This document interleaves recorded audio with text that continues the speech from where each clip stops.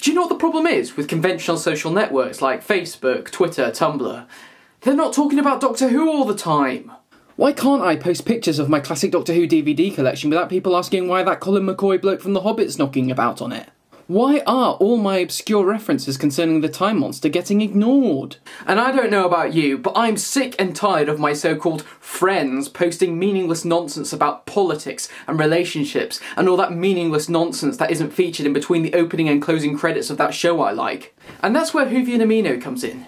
It's a great new free social networking app just for us Doctor Who fans. Now I know what you're probably thinking. FiveWhoFans? You're just selling out, aren't you?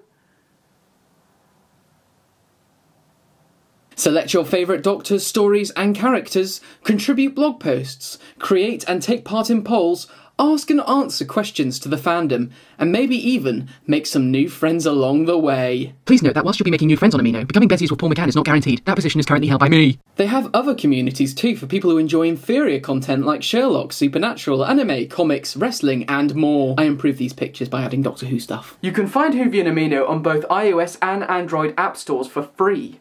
Just search Whovian Amino. Alternatively, just click on the links in the description. You can find us on there as FiveWF if you want to follow us. Try it, it's a genuinely fun and nifty little app.